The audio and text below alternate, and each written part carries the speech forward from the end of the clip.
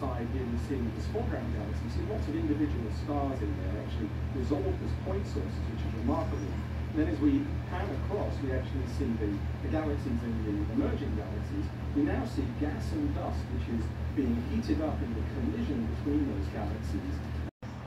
We're seeing brand new stars that were previously completely hidden from our view. Absolutely. So honestly, it took me a while to even figure out. We saw it in a different kind of light when Hubble took an image of this particular nebula. And then you can see amazing things with Hubble, but when you zoom into this new image. Hi, this is Adam for Jason Adam TV on YouTube.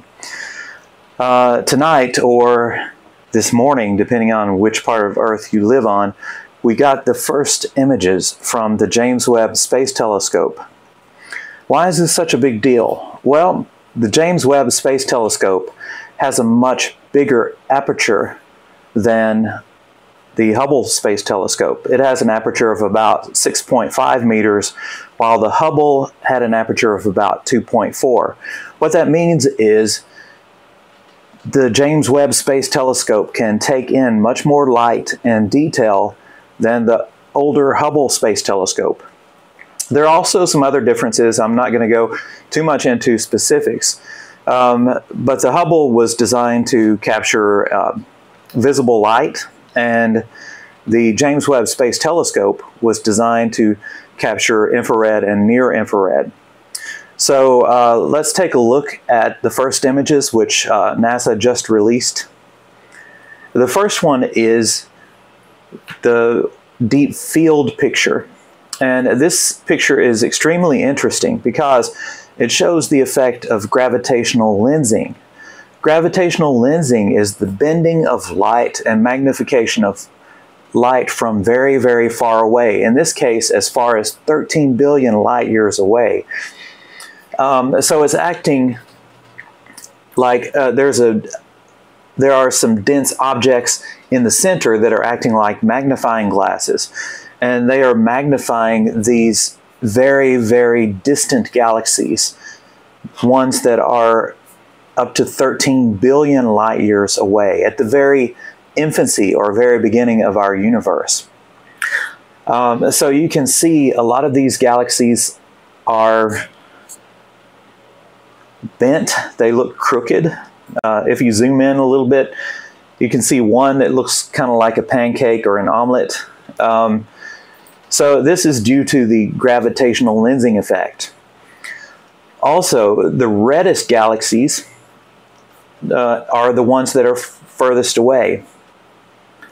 So you can see some galaxies are redder than others. Those are further away than the ones that are bluer or yellowish colored. Another interesting thing is the number of galaxies in this picture.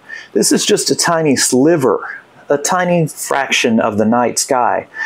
And you can see thousands of galaxies in this picture. And each galaxy on its own contains billions of stars.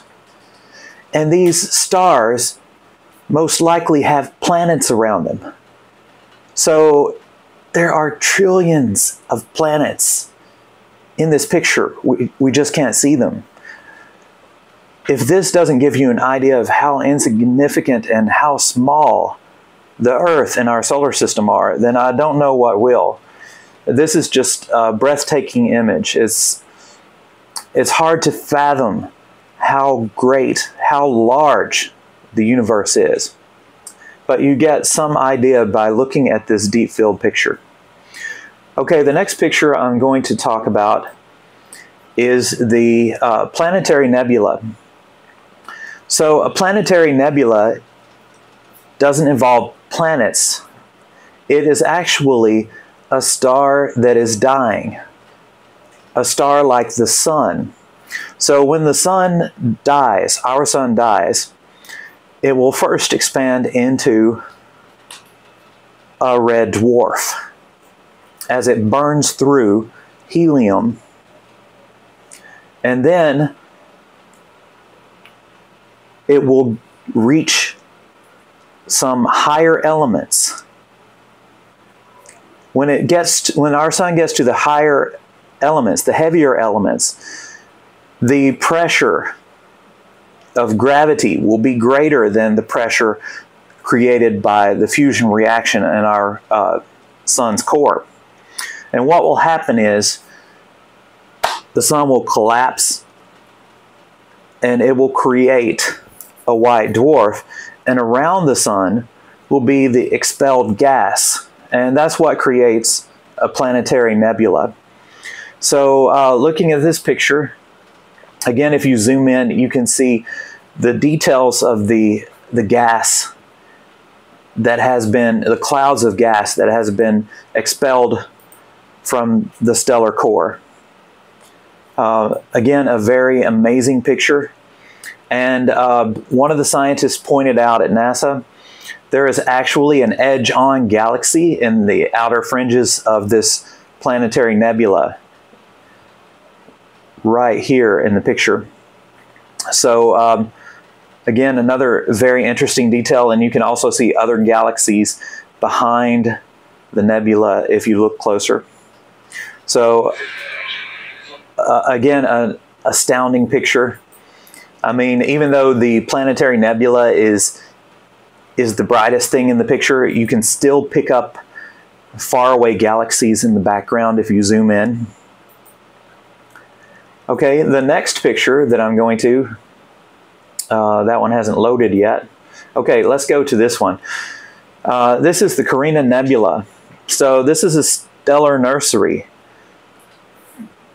There are tons of stars being born in this nebula, and it looks beautiful. You can see the gas in the nebula, and you can see all of these stars speckled across the gas of the nebula.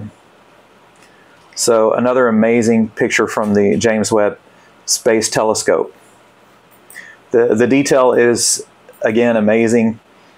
If you zoom in, you'll notice there's an hexagonal artifact around the brightest stars. That's due to the shape of the mirrors on the James Webb Space Telescope, but it doesn't affect the resolution of the telescope itself. Okay, let me reload this picture.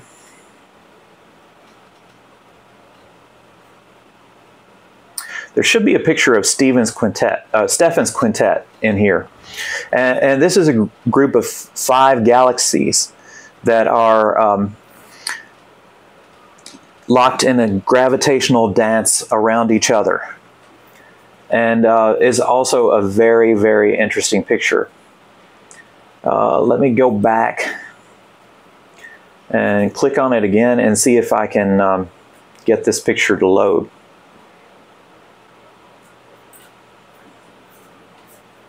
Okay, there we go.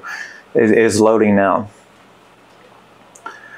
So again, the amount of detail that is captured in this image is just amazing. If you compare it to the Hubble Space Telescope image of the same 5 galaxies. So if I remember correctly, these galaxies are about 300 million light years away. Still very far away. 300 million light years. So we're viewing them as they appeared 300 million years ago. All right, so as you can see, there are 2 galaxies that are very close together. I think I zoomed in too much. And you can see they're kind of, it looks like they're feeding off each other.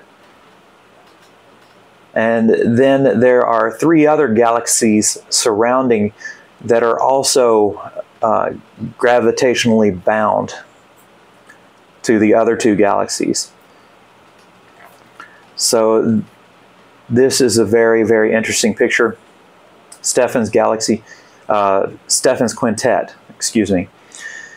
And again, if you look in the background, you can see amazing details of faraway galaxies. And you can see dim dots that are even further away. These are also galaxies. And so it just, again, it blows the mind. It blows your mind at just how large the universe is. For all intents and purposes, for imagining, the universe is just infinite. I mean, even if it is finite, we don't have the technology to view the whole thing. And you get this sense when you look at the images from the James Webb Space Telescope. So I'd like to hear what you think about the images from the James Webb Space Telescope. And again, this could lead to new physics, new laws of physics. In the video, the scientists actually talk about the elements of nebula and the galaxies are similar, very similar to our galaxy. Well, of course, galaxies and nebulas both form from dust that is becomes gravitationally bound together. Everything, even the slightest speck of dust, has a gravitational field. And over time, you know, as the dust floats through space, it can become gravitationally bound. And then, due to angular momentum, the cloud of dust can collapse in on itself and form nuclear fusion. That's how our sun, that's how all stars form. From a dust cloud that was once swirling around like a galaxy. And they actually showed us a picture of 5 layers. Angular momentum collapses the dust cloud, and the pressure creates nuclear fusion, which creates a star. It's actually show us 5 layers, a picture of 5 layers of elements that consists of galaxy. Right. The James Webb Space Telescope, you can go look this up on the website. They also have spectra of the nebulas, nebulae, and galaxies, and they also have spectrograph image for WASP. I forget the name. I think it's WASP-B, if I'm not mistaken. It's an exoplanet. So yeah, from this they can tell what the nebulae and what the galaxies are made up of, what the components are, the components that form the stars and the galaxies, like hydrogen, helium, and of course the farther back you go in time, the lighter the elements. The heavier elements that we see in galaxies like the Milky Way were formed over billions of years from stars that went supernova, stars much bigger than the sun, and that's how we got the heavier elements that we see today. But yeah, go to the James Webb Space Telescope website and check out the images. And also there are much better explanations there than I'm giving you in this video. But I just wanted to convey my happiness and also excitement, because the closer we get, the sharper our vision, the better we can test physical theories and theoretical physics. And that's what it takes to prove theoretical physics. There are still many theories in physics that we haven't been able to prove experimentally yet. And the James Webb Telescope could help do that. So we're living in exciting times. You know, science will be able to grow by leaps and bounds. And James Webb isn't the end of this.